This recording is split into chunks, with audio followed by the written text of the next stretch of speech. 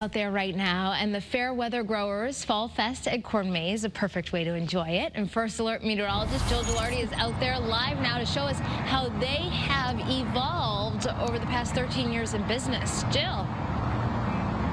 Yeah, very exciting thing happening out here and for many years, but there is a lot to do here, and it wasn't quite the same probably 13 years ago. But for more on that, of course, we need an expert about the Fair Weather Growers, and we have Stephanie Lutz joining us. She is market manager. Stephanie, so was it just the Corn Maze when it first started, or what? So about 13 years ago, was our first year, and we had the Corn Maze, we did hay rides, we had our pumpkin patch, and midway through the season, we started the corn pit, which is definitely a fan favorite now, and much larger than it was the first year.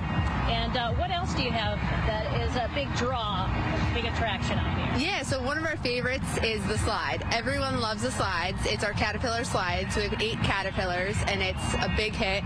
We have our jump pillow, which everyone seems to really love. Pedal carts as well, so big and small pedal carts.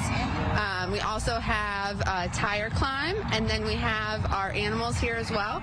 We have hay mazes too, and some hay jumps. They're big hits.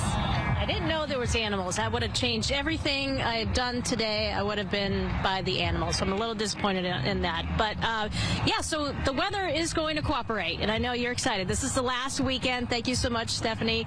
So it's the last weekend for that. But the weather, let's talk about the forecast tomorrow. So yeah, we're going to have mostly cloudy skies here, but there's no rain, okay? No excuse not to come out. Just bundle up. It'll be in the 50s, probably warming into the upper 50s. And very similar conditions for Sunday as well. This is the last weekend you can come out, and they're going to be open 9 to 6 tomorrow, and because of the time change, 9 to 5 on Sunday. So much fun to be had with the family. Come on out to Fair Weather Acres. We are here live, and it is a little chilly, but again, just bundle up. I'm reporting live here in Cromwell. First Alert meteorologist Jill Gilardi, Channel 3 Eyewitness News. All right, I don't think those